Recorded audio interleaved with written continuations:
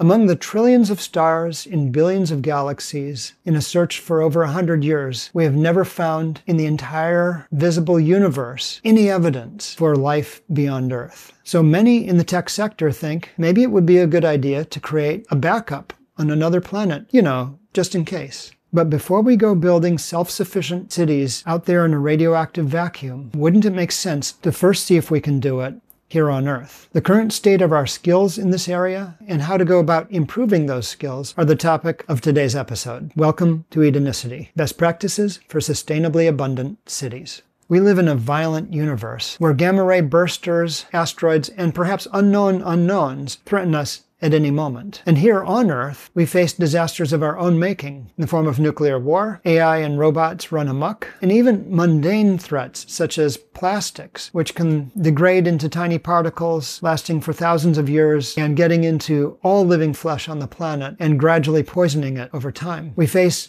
pandemics, of course, and ecological degradation that can be so intense and so existential that members of the tech and space community can't help but look for ways to escape them off of Earth. Stephen Hawking for many years said we had about a 1,000-year window before the cumulative probabilities of each of these disasters would be great enough that we faced a serious threat. In his final year, he shrunk that estimate down to less than a century. And the narrowness of that window was a big part of what motivated Elon Musk to dream up, fund, recruit, and build his SpaceX space launch company from scratch.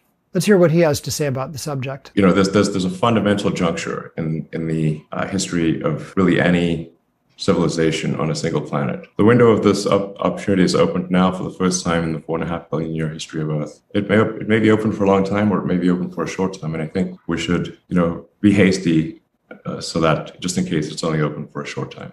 Now, Musk's main inspiration for trying to build cities on Mars was a series of books by a guy named Robert Zubrin, who opened one of his books with the comment that humans are not native to the Earth, we're native to a small part of Africa, and colonized the rest of the Earth. And so his assertion is that this is just what we do, and space is just another step along the same path. But I think in tech circles, we often drastically underestimate the ecology involved in getting any system of life working. And we do so, as you'll see in a moment, at our peril. By the way, I've linked all of my sources in the description, and eventually it'll appear in the pinned comment. And while you're looking for those, go ahead and leave a like. And if you see that subscribe button, go ahead and gently tap that so that if we get disconnected, we can reconnect in the future. But here's the problem with that colonizing argument. When people began to expand our range, both within and beyond Africa, we didn't have to carry food and water with us. In fact, we didn't even have to carry radiation shielding or the 3 tons of air that we breathe every year with us.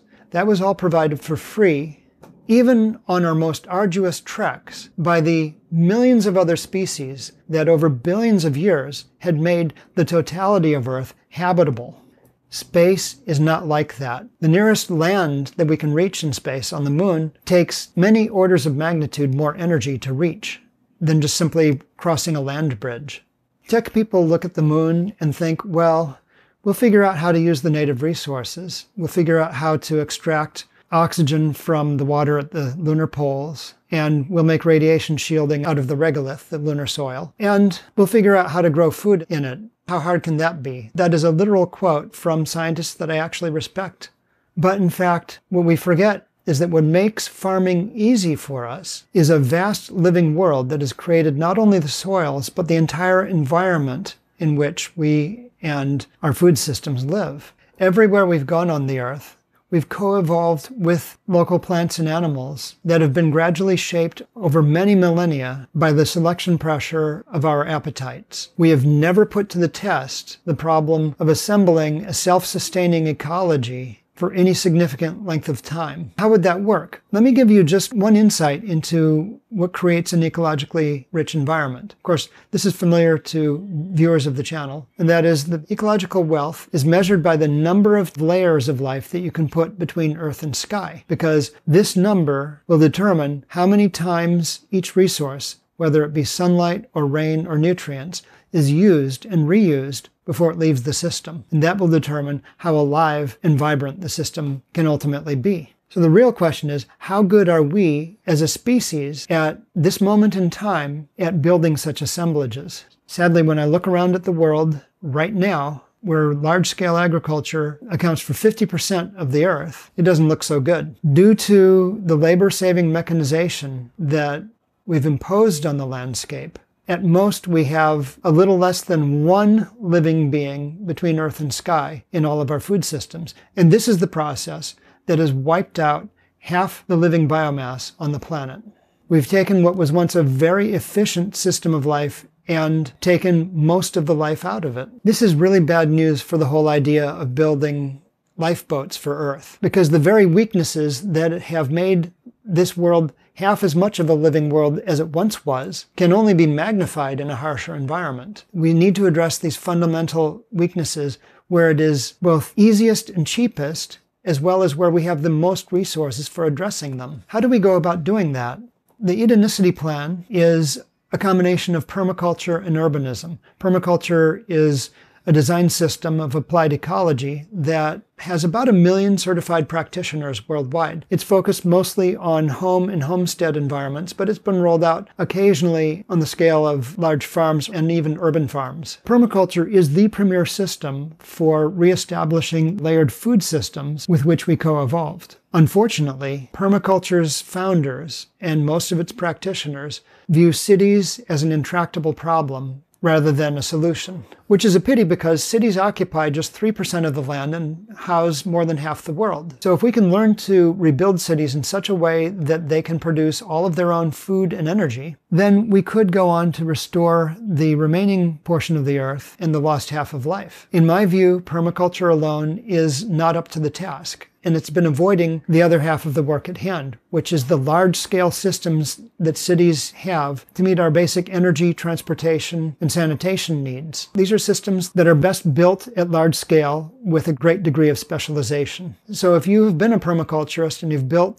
a layered food forest on your property, even if that property is in the city, that's not the same as the permaculture urbanism that would connect all of these larger systems in such a way that they work synergistically together, meaning that the end result is of much greater value than the sum of its parts. Now, because this is a system that verges on utopian, there's been a lot of concern that it might be forced on people at some point. But I don't think that that's a realistic fear, because the fundamentals of Edenicity are competitive in a world where people have choices, such as where to live. In over 100 videos on this channel, I've shown how Edenicity provides a much more convenient, more walkable, and affordable way of living, with far lower construction and utility costs, and by dint of being car-free, provides transportation that's 50 times safer, 4 times quieter, and 90% less costly than the status quo. And those are just the direct costs. It would also, in all likelihood, cut our healthcare costs in half or more. These are really compelling numbers. To the extent that planners, politicians, and developers can be brave and move in this direction,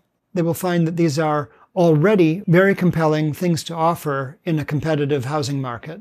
I mean, I've been there. I've moved a number of times in my life, and in recent years I've looked at the walk score, as I think many viewers of this channel have, of the different neighborhoods that they're considering moving to. Along the same lines, I've created an Edenicity map that you can visit through the Edenicity.com website. You just click on the map link, and you can look up the Edenicity score of different cities throughout the world. Now, we're just getting started, so the way this works is you compute your Edenicity score by answering a few questions. And then if you want to put your city on the map, what you do is go and join the free Patreon membership. So little by little, cities are going to start accumulating self-reported Edenicity scores. You just go to the Edenicity site, you click on Map, that takes you to the Edenicity World Map, and there you have it. But of course, that's not all you can do to start moving us in the direction of Edenicity. Wherever you are, you can oppose the activities that are wiping out large areas of the planet. Things like road widening, parking lots, strip malls, detached housing projects, which have environmental impacts far beyond their physical footprints. And you can support public transit, multifamily mixed-use development, and urban agriculture. And these are just the basics. What we're going to find is that places that move in the directions that I've indicated will stand out as far better places to live, and those are going to be the centers of economic activity moving forward.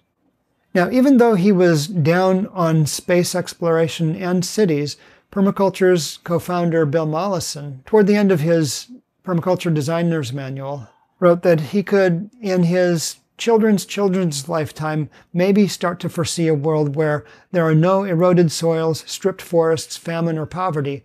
But he did see a way in which we can spend our lives towards earth repair. He writes, "If and when the whole world is secure, we have won the right to explore space and the oceans. Until we have demonstrated that we can establish a productive and secure Earth society, we do not belong anywhere else, nor, I suspect, would we be welcome elsewhere." Now look, I got my start in space exploration. I love space. And to me, there's just something thrilling about continuing this story of life. If you've ever walked on a black sand beach that was just a few years earlier bare ocean and seen life swoop in to that volcanic ash and begin to seed it and gradually turn it green, you know how thrilling it is to think that maybe we could start to do that on a cosmic scale. And it's also clear that in time, the odds won't always be in our favor, so that we really do need to get good at this skill. But as I've shown here, the place to start is here on planet Earth, in whatever city people are living in today. And if we do those things, who knows what the future may hold. Thanks as always to the wonderful patrons for financially supporting this channel. And if you want to learn a little bit more about Edenicity, have a look at these videos here. Take care, stay green, see you next time.